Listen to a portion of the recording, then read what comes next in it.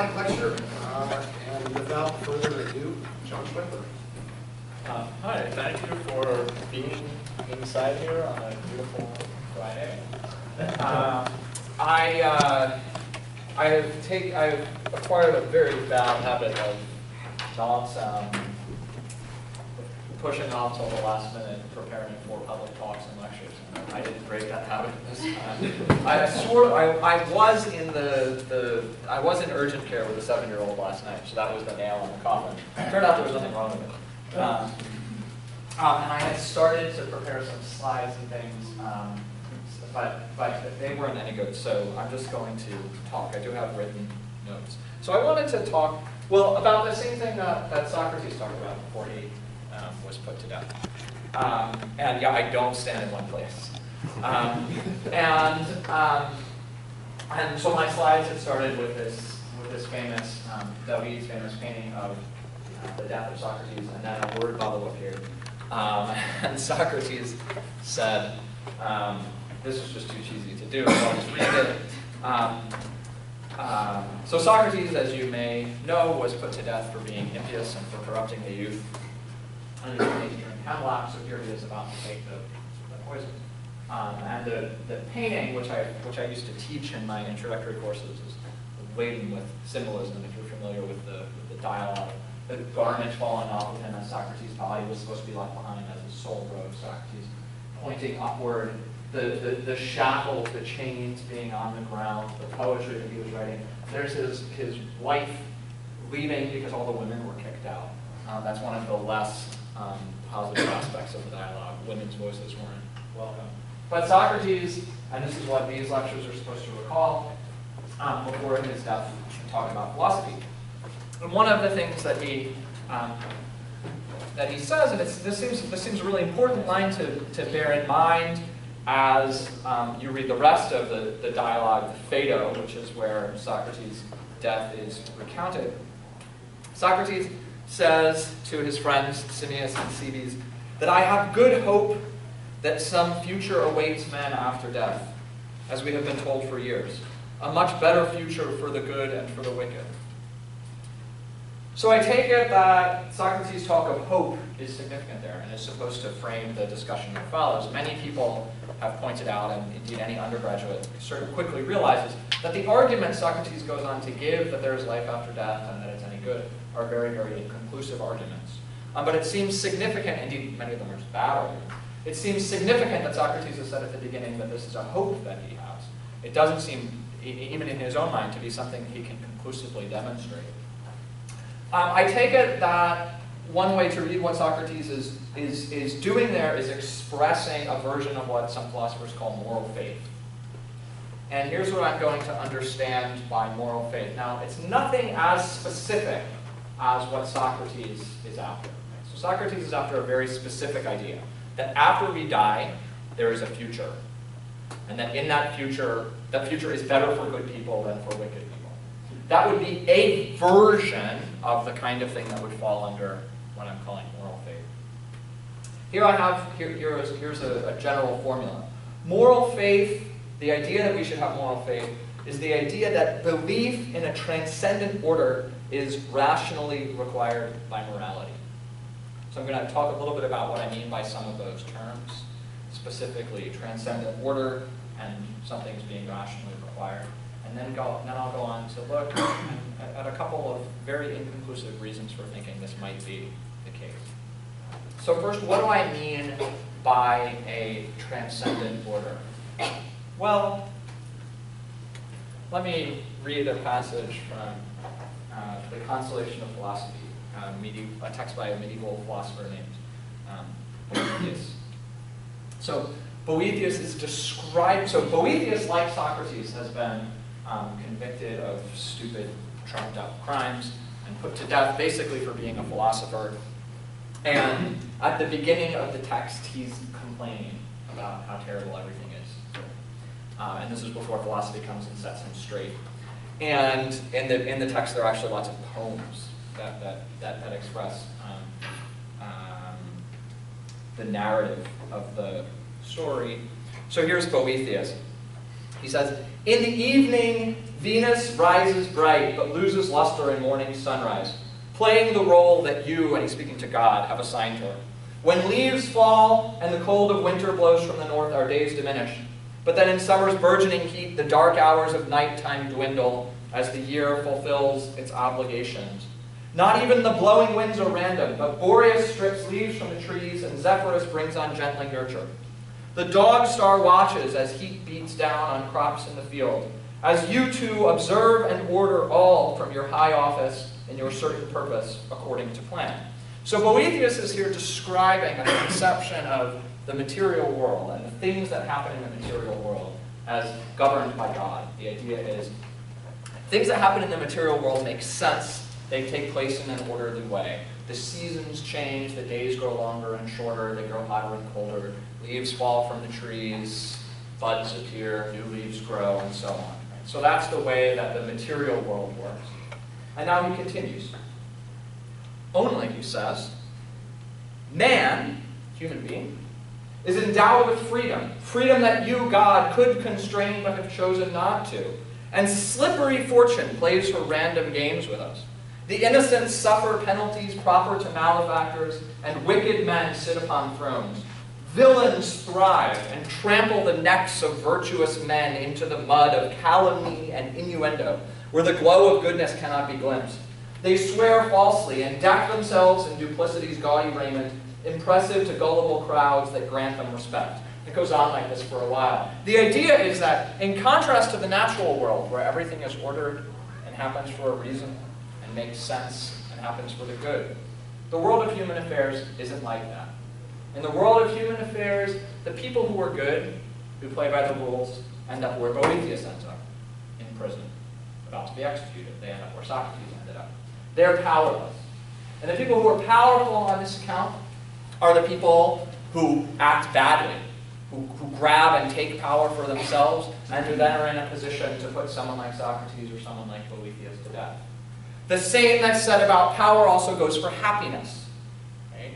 The thought that Boethius is expressing is that his having been virtuous, his having been good, has ended him up miserable.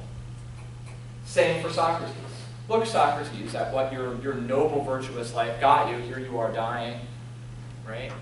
So those who are good are miserable, and in contrast, those who are grasping and ruthless and refuse to play by the rules, they're the ones who end up happy. They're the ones who end up with stuff. They're the ones who end up with power, with glory, right? Renowned in the eyes of others with all the things that they can want. So the idea there is that there isn't this kind of order in the world of human affairs. And so Boethius is despairing. Despairing in the face of having the sense that happiness and virtue are incompatible. And one way to think about what the rest of the text is doing is as a way of trying to convince Boethius that this isn't so. So for example, Lady Philosophy argues that, who's his interlocutor in the text, argues that all these material things that you think make people happy don't make people happy. Or for example, that, or again, since we all seek the good, and the good is what we're all seeking, and the way to have real power is to get what you're seeking, therefore those who act badly aren't powerful. Right? Because they don't get what they're seeking, they get bad instead of good. And everyone who acts well is powerful, maybe despite appearances. So the idea, I take it, so that's an expression of what I'm calling belief in a transcendent order. Right? Belief that the way things work out in the world isn't just a matter of impersonal natural laws. Right? It also isn't just a matter of human choices. So what I mean when I say transcendent order, I mean something that transcends human choices and natural laws, but is operative in the world in some manner. Now, lots of different things could count as a transcendent order in that sense. One would be Socrates' belief in an afterlife and pagan gods who reward the good and so on. Another might be Socrates' maybe more serious belief, not in pagan gods, but in the forms. Right? Another example of belief in a transcendent order would be a Christian conception of God, right? Or other theist conceptions of God. Another way of thinking about a transcendent order would be karma. Right? Karma, taken seriously, is the idea that you get what's coming to you, right? So that in some sense, Socrates, for his noble life, is going to get what's coming to him. Boethius is going to get what's coming to him. And those who have treated him badly are going to get what's coming to them as well. So that's what I mean when I talk about a transcendent order. This is very, very general. Again, I'll give the formulation. Belief in a transcendent order is belief that what governs the universe is, or what happens in the universe, I'll just say, what happens in the universe is more than just a combination of impersonal natural laws and human choices. You might think that human choices are also just a matter of impersonal natural laws. Right? Okay. So moral faith is the idea that belief in a transcendent order is rationally required by morality. So what do I mean by rationally required? I don't mean that if there isn't this transcendent order, then morality is all false. Like, so some people think things like this, or say they think things like this. Like, if there were no God, then there would be no good and bad. I mean, that's hard to believe, right? It seems like we have pretty good evidence that, like, you shouldn't just torture babies for fun, right? And you don't need, that would be true whether or not God said it was so, right? Indeed, if God said it wasn't so, then God would be wrong. Right? So when I say that, that's not the idea that I have in mind. Another thing that some people think is that if you don't have belief in something transcendent, then you're just going to be a bad person. But that's clearly not true either, or at least highly contestable. Right? So I don't mean either of those things. So now what I have written for myself is what instead I mean by rationally required will become clear as I go forward. I'm not going to say now what instead I mean by rationally required. I'm just going to say I don't mean either of those things. Okay. So here are two very imprecise lines of reasoning for thinking that belief in a transcendent order is rationally required by morality. So here's one. And both of these are lines of thought that many other better philosophers have put forward, and that many other better philosophers have rejected. So I'm not saying anything original here. Indeed, I was just looking back this morning at, I'll talk a little bit, right, I've talked about a couple of philosophers who gave arguments like this, but I was just looking back today at the paper by Robert Merrihew Adams, just called Moral Faith, that was published like 20 years ago. It's a really good paper. Graduate students, if you want to read a really good paper and be reminded of how to write a really good paper, it's a very, very good paper. And in looking at Adams's paper again, I realized I have nothing new to say. Nor do I necessarily have anything very good to say. Okay, so here's these two lines of thought. So here's one. The first line is, like, everyone desires to be happy. And indeed, everyone desires to be perfectly happy. And not just we desire that we be perfectly happy, but we also desire that others be perfectly happy. Or at least that's something that we should desire. I think this is something that morality demands that we should desire. That we and others be perfectly happy. Now, what do I mean when I say that we desire this? I don't mean that we walk around with like a burning feeling in our chest. Like I need perfect happiness, right? But rather the thought is that when at any moment we reflect on how things are going, we see that there are ways in which they could be better, right? We see that there's something imperfect, and we seek a greater satisfaction. Well, that way of putting it already ties into the next claim in this line of reasoning, which is to say that this desire for a perfect form of happiness can't be satisfied just as things are, right? Now, you might think, well, of course it can. I mean, I've had moments when I've been like perfectly happy, you might think, when I've just been totally satisfied with how things are going, right?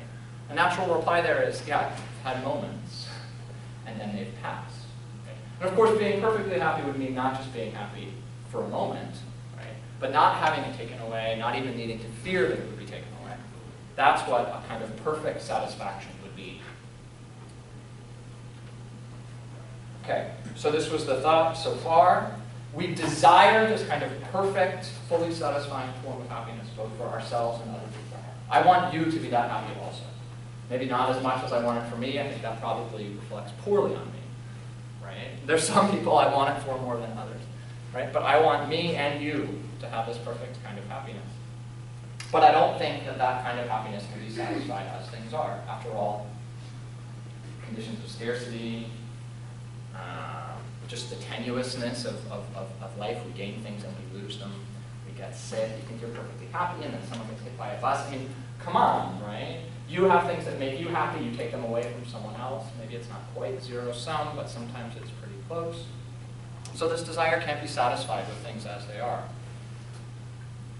But now it doesn't seem rational to desire things that we can't have. Or maybe better. It doesn't seem rational to act on the basis of a desire that's for things we can't have. Right? If you do something out of a desire for something that's impossible for you to attain, it seems like there's something irrational in your doing it. Well, if that's right, if it's true that we all have this desire, and that this desire can't be satisfied just with things as they are, just with human choices and material reality, and it would be irrational to act on this desire if it couldn't be satisfied, then it seems like having this desire, or at least acting on it, requires belief that it can be satisfied, which requires belief in an order other than this one. Now, there's a few things that can be said about this argument. And I suppose there's supposed to be question and answers, and I don't know how long I talk. One is you might question whether we desire this perfect happiness. You might question whether we should desire this perfect happiness. I'm kind of suggesting lines of discussion. The other thing that one could say that doesn't strike me as, it's certainly not totally wrong about this line of reasoning, would be to say, look, so this is, I think, what students have said to me when I've discussed texts that argue in this way. Right? Isn't there this phrase about, like, if you shoot for the stars, you'll land on the moon? Right? So when people say things like that, it makes me want to, like, gouge my eyes out with a spoon. But, right? Okay, so there's some truth. There's some truth that slogan is very approximately getting at, right? Which is that sometimes it helps to push yourself really, really, really hard, even if you're not going to get what you're pushing yourself for, right? But for the sake of getting something less, right? So, you know, if you want to be a really, really good basketball player, right? Maybe it would help to form the desire to play basketball in the NBA, even if you're just not going to do it. Right? It's not going to happen for you. Might be that forming the desire to play in the NBA and then chasing after that desire will be really, really good in helping you be a good basketball player. So you might think here about happiness, about your own happiness and others' happiness. Having this desire for your own perfect satisfaction, others' perfect satisfaction, might be reasonable to be motivated by that desire, even if the desire is in fact for something that's impossible. I find that certainly a position worth exploring. You might, on the other, I mean, it seems like one thing you could say in reply here is that the reason why it helps to form these out of proportion desires, right? These desires for impossible things, is precisely because we are irrational, right? Precisely because, it's precisely because we are irrational, because sometimes it takes an irrational desire to motivate us to do what's good, right? That's not going to get us out of the argument where the argument says that this is a rational requirement. And in any case, I'd be happy to come back to that conversation. I'm not extremely wedded to either of these lines of reasoning. So that was one, right? So again, the idea was that if you desire this perfect kind of happiness, and this perfect kind of happiness is something you seek actively in the choices that you make, then it seems like you better at least believe that this desire is for something that's possible. And similar, I might say something similar about the MBA case. I suppose we can come back to that for a minute too, right? It seems like in order really to get yourself to seek the MBA career, right, you better not just desire it, but you better believe that it's possible. You better talk yourself into believing that it's possible. Now that doesn't make it possible, right? It's just not possible for me, right? I'm just too small, too skinny, too old, right? But if I want to make myself into the best basketball player I can, right? It seems like, and this is the desire I'm going to use, it seems like I better believe that desire is for something attainable. Strikes me as a better response than the first one I gave. So here too, in order to seek actively after this, you have to believe that it's something attainable. But you can't believe that it's something attainable if you believe that all there is human choices and material forces, because those are never going to make everybody happy. Right?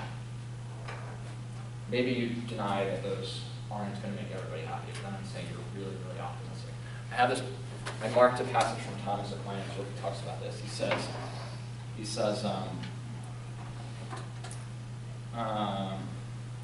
well, I mean, whatever. He says obvious things like, yeah, you get something good, it gets taken away. You get something good, you want more. Right? You get something good, someone else doesn't have it. Life is imperfect, just as it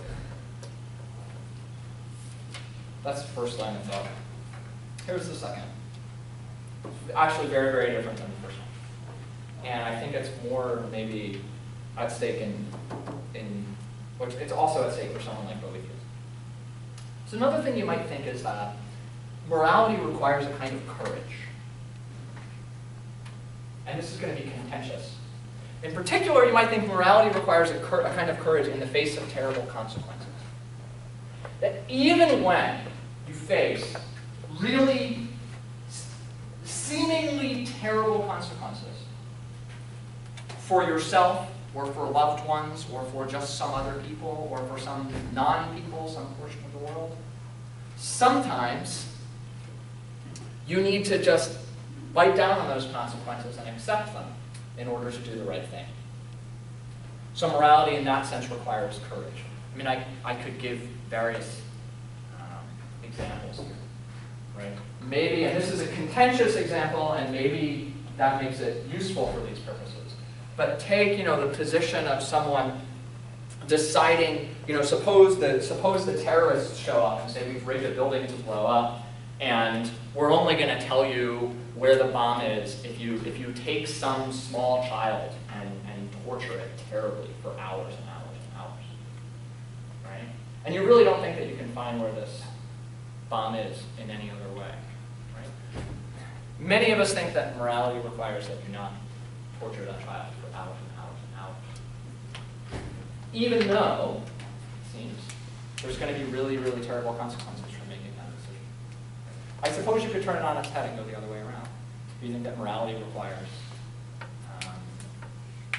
you to torture it.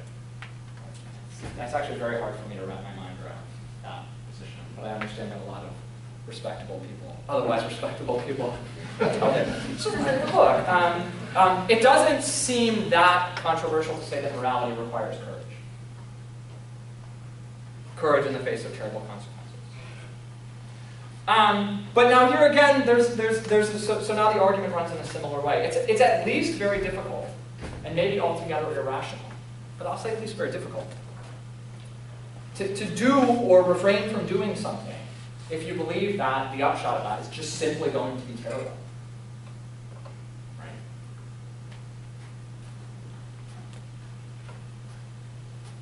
Well, I mean, that's the intuition that I was just trying to push a minute ago. And so now, think, well, what would be required to sustain the belief that doing the right thing isn't going to lead to terrible consequences?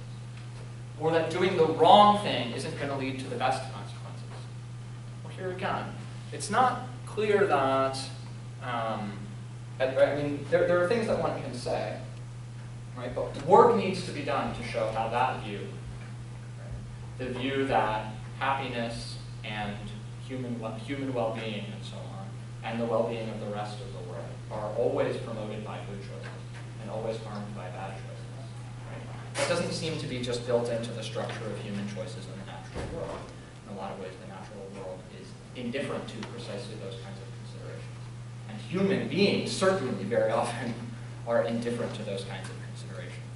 So believe that there's something more operative in the world than human choices and those kinds of natural forces would seem at least very hopeful. So that's the second thought. Now, here again, I'm going to suggest some objections. I'm going to suggest some objections, and then I'm going to ask a very general question, and then I'm going to stop. So one thing you might think is that this courage that I'm talking about is just stupidity, right? You might think that, no, really, what morality requires is going with the best consequences, right? And being willing to do even things that seem really bad in search of good consequences. I think that if you take that line about morality, you have a very, very problematic moral view, but you might be able to resist getting this argument off the ground. The second thought, which I think is more apt, is that you might respond that, but the whole point of thinking about morality in this way is precisely that we're supposed to not care about consequences. Right? Moral courage means not caring about consequences.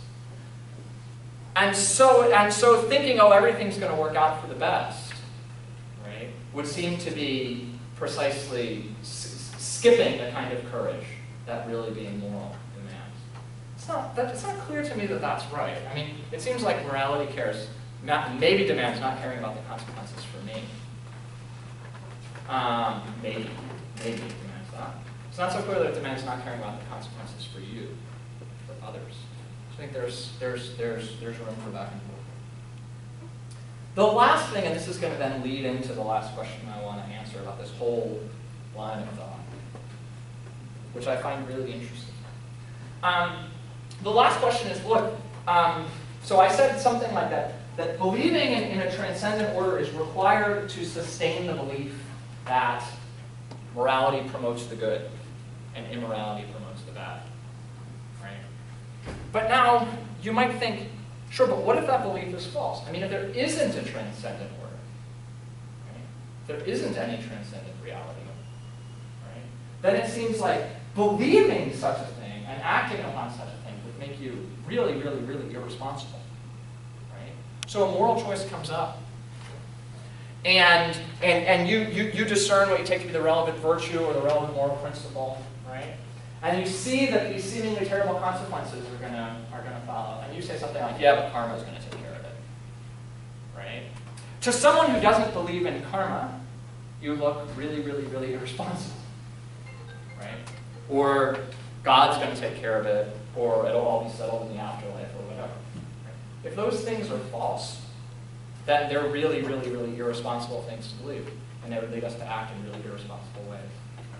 So that leads to just the last general point that I want to make about these styles of argument, moral faith arguments, which is, I think there's a big question about the perspective from which they're supposed to be evaluated, and in particular, whom they're supposed to persuade, right?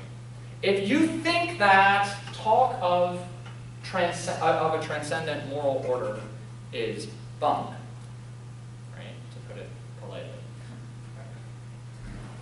you're probably not going to be persuaded by any of these arguments.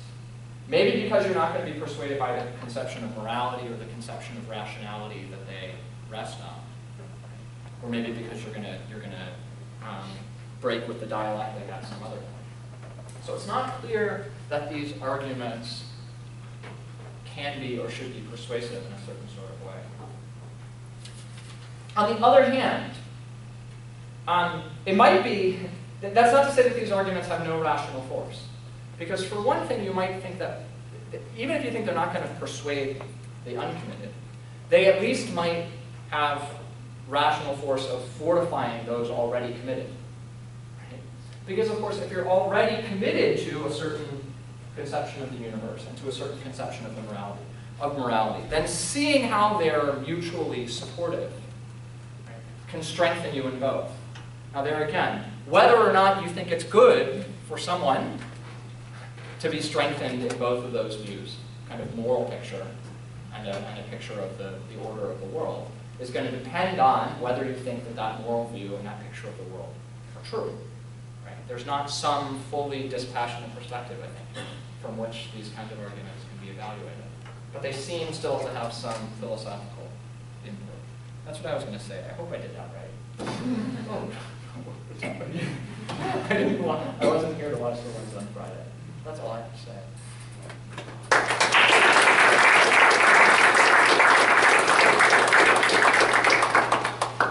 All right, we're going to do a few minutes of Q&A. If we can save the first two questions for undergrads, and then anybody, undergrads including free for all. But the first two questions for undergrads, please.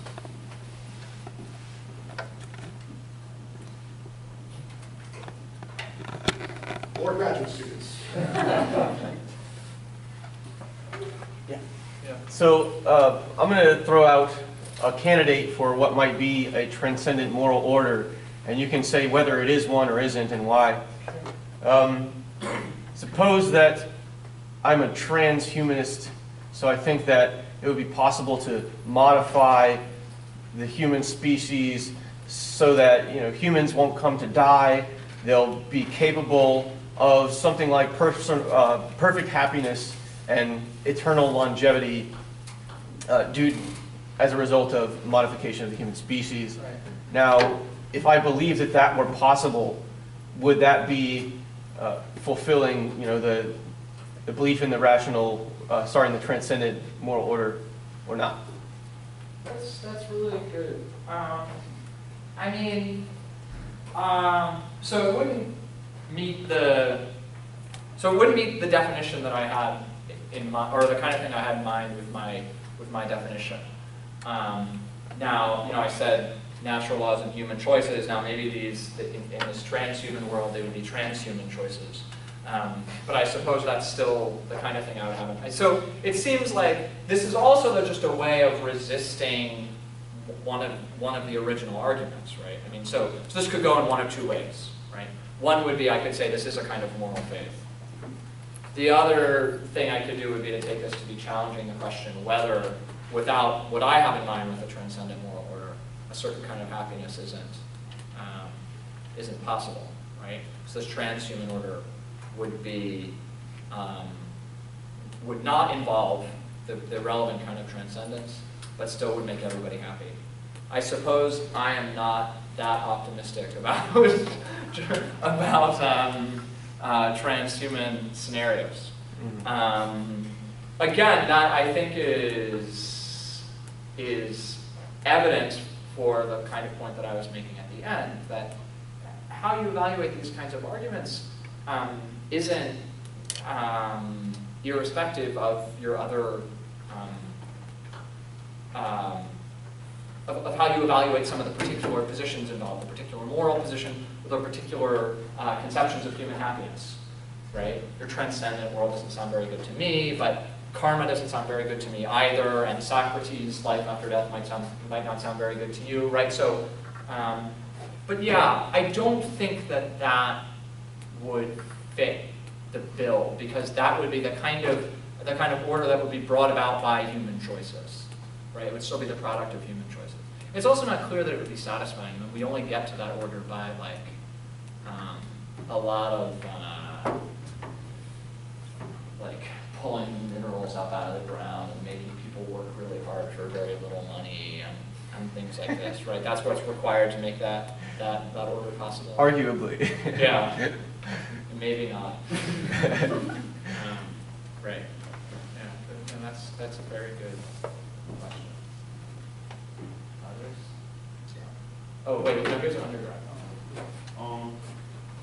Wouldn't case examples such as Gandhi, MLK, Jesus, be figures of people who would very well align with the whole notion of that perfect happiness, and that they're trying to go on this moral path, and they have this grandiose vision at the time of, in odds and ideas where those ideas are completely out of blue.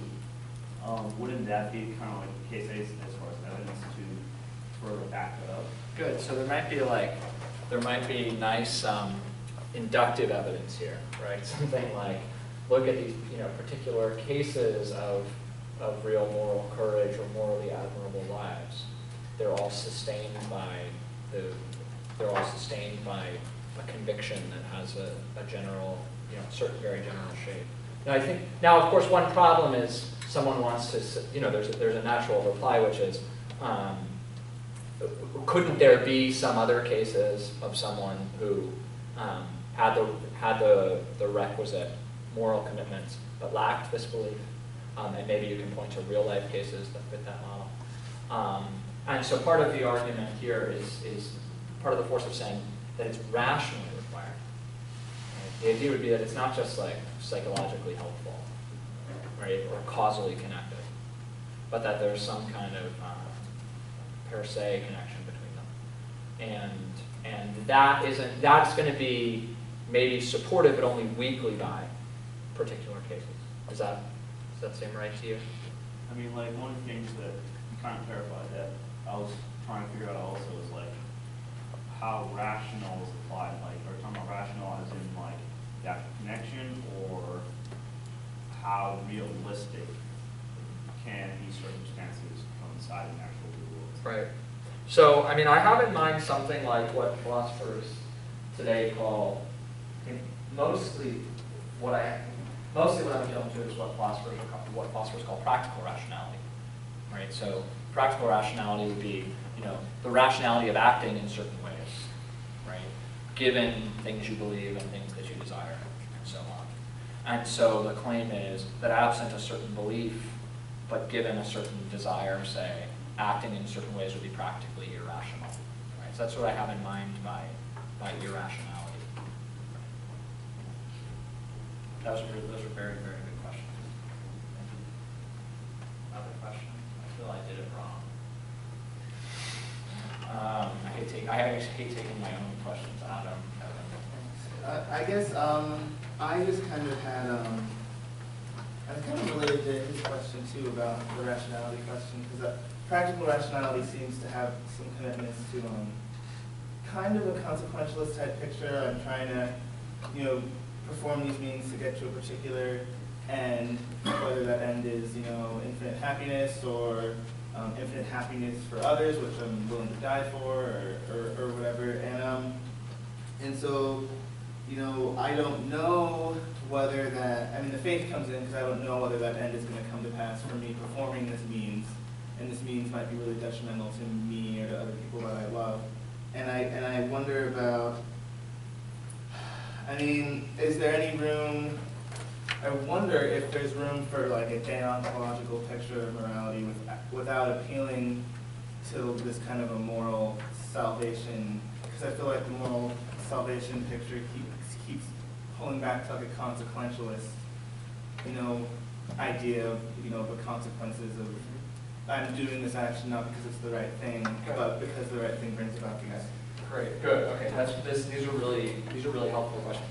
So right at the beginning, when I said here are some things I didn't want to argue, and one of them was that if God doesn't exist, then like you can just do whatever you want. And another one was that if you don't have this kind of belief, then you're just going to inevitably be a bad person or worse than people who do. There's like probably pretty good inductive evidence that that's false.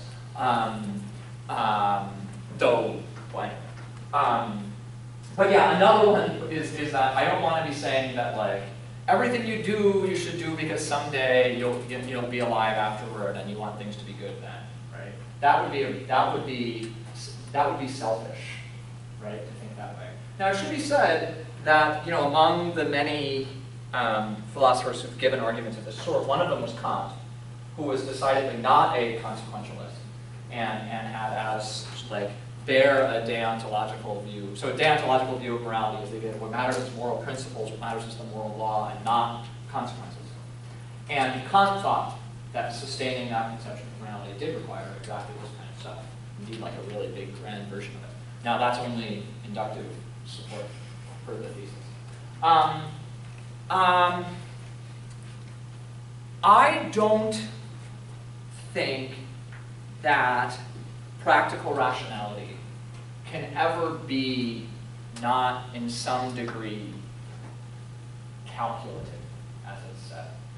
Now I don't think that requires collapsing practical rationality with instrumental rationality, or making it all reduced to questions about consequences.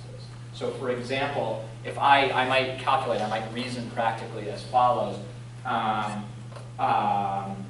If I don't do such and such, that would make me a bad father, so I should do it, right? So that's a form of means-end calculation, right? I calculate that I should do such and such because I should be a good father, right? It's not clearly consequentialist in the relevant, in the specific sense of consequentialist, right? We could get into the business of defining, and that would be, I think, a good task. Nevertheless, it's calculative rationality, and I think it's those kinds of stands on principle, right, that often are most important. Seeing that it just wouldn't be fitting for me to act in a certain kind of way, say as a father or as a teacher, right? Something wouldn't be fitting. But now the question, why should I do what's fitting as opposed to what's immediately gratifying or what has certain kinds of good consequences, raises exactly the kinds of questions I want to raise. Does that? Yeah. So you mentioned here that there's a conception of morality, a conception of rationality that all lead to the rational requirement of some transcendent order.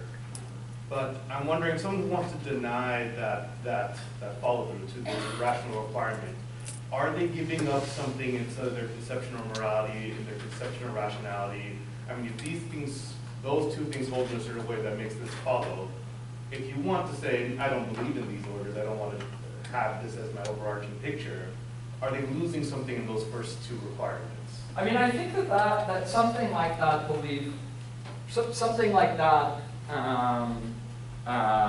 give and take is clearest with the first argument.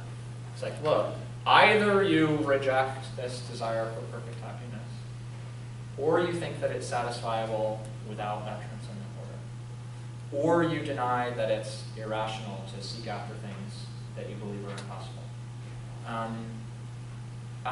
So either something that's part of your conception of morality, in the very broad sense of morality, something you seek, happiness, that in light of which you structure the choices you make, goes, or you change your conception of what it requires, or you think that you could seek after something that you believe is not possible. The loss of those things really, really strikes me as not a very credible move. And so it seems like, but yeah, right. Either the conception of transcendent order has to change, or the conception of morality has to change, or the conception of the kind of linking premise about practical rationality has to be challenged. So I would think about it. And I think there would be something similar in another case. David? I just wanted to ask you about courage. Yeah. Because when you were talking about moral courage, I Right, thought sure. you were going to go on and talk about Socrates and Boethius being prepared to die for their belief. Good. But you actually talked about a different kind of courage, Right. which is, as it were, sticking to some moral principle even when you suspect there might be very good reasons for abandoning it. Yeah. Right? And those just seem to me different, right? So one of the thoughts that people have is not just, look, if I lived a good life, I might end up in a bad spot. It is, as it were, that if there isn't a transcendent order, then in a way, Socrates and Boethius didn't get what should have been going to them. Right.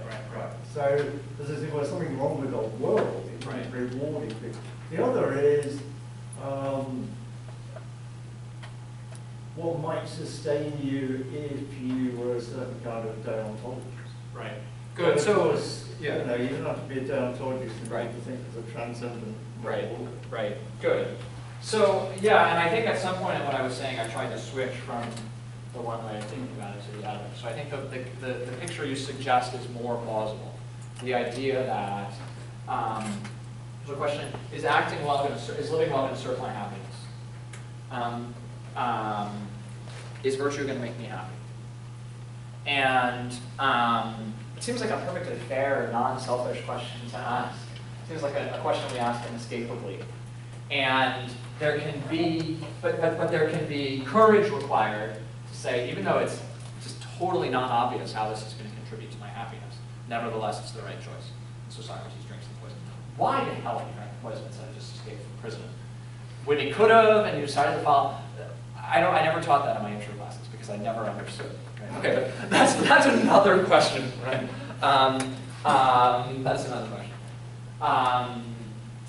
You know, another relevant case that comes that I've used in this context is that of someone like Thomas More, right? Thomas More having to say, look, no, I'm the king is wrong, right?